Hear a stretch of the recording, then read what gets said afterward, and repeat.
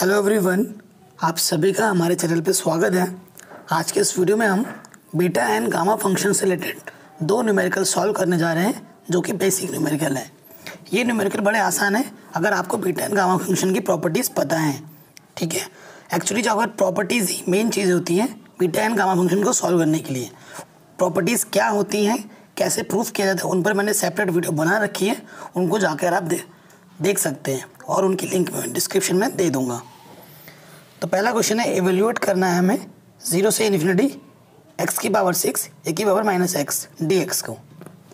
तो आपको पता ही है जो गामा n होता है वो किसके बराबर होता है, अगर इंटीग्रेशन 0 से इनफाइनाइट है a की पावर -x x की पावर n-1 dx है, तो यहाँ जो n होता है वो चीज़ गामा n के बराबर होती है। तो जो गिवन प्रॉब्लम है वो 0 से इनफाइनाइट x की पावर 6 a की पावर -x dx है। ओके, तो देखिए a की पावर -x तो चलो ठीक है, तो 6 को हमें n-1 के रूप में लिखना है, यानी 6 को लिख सकते हैं हम 7-1, यानी n के प्लेस पे कितना है 7 है, तो ये आ जाएगा गामा 7।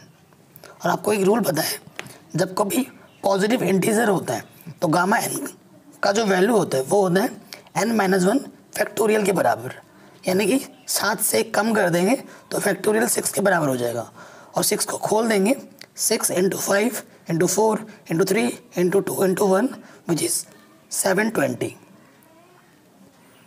अब हम लेते हैं दूसरा प्रश्न जो कि है 0 से इनफाइनाइट a की पावर -4x x की पावर 5/2 dx। अच्छा, जब हमने फॉर्मूला देख रहे थे तो सिर्फ a की पावर -x होना चाहिए, है ना, और x की पावर n-1 होना चाहिए। ये तो चलो हम ब्रेक कर देंगे n-1 के रूप में, लेकिन यहाँ पे दिक्कत आ जा रही है, तो 4x की जगह पर x होना चाहिए था। तो हम क्या करेंगे, लेट 4x = z, तो 4dx क्या हो जाएगा dz, यानी dx क्या हो जाएगा dz/4। अब इन वैल्यूज़ को यहाँ पर रख देना है, तो ये हो जाएगा a की पावर -z, 4x की जगह पर हमने z रखा है और x की जगह पर हम रखेंगे z/4 और dx की जगह पर dz/4। इसको आप कैलकुलेशन करके ढंग से लिखेंगे तो ये हो जाएगा 0 से इनफाइनाइट a की पावर -z, z की पावर 5/2 और 1/4 की पावर 7/2।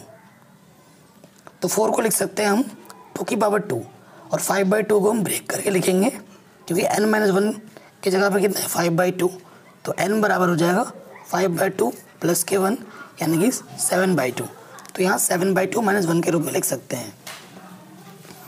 तो ये बन गया इंटीग्रेशन 0 से इनफाइनाइट a की पावर -z, z की पावर 7/2 - 1 dz। तो n की जगह पर कितना है 7/2 है, तो यहाँ आ जाएगा गामा 7/2। आपको पता है जो गामा n होता है उसे हम लिख सकते हैं n-1,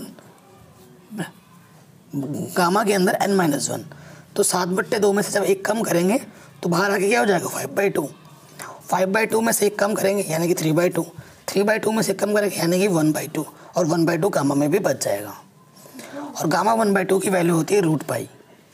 ठीक, और इसे जब आप सॉल्व करेंगे तो आपको आपका रिक्वायर्ड आंसर मिल जाएगा जो कि होगा 15√π/1024।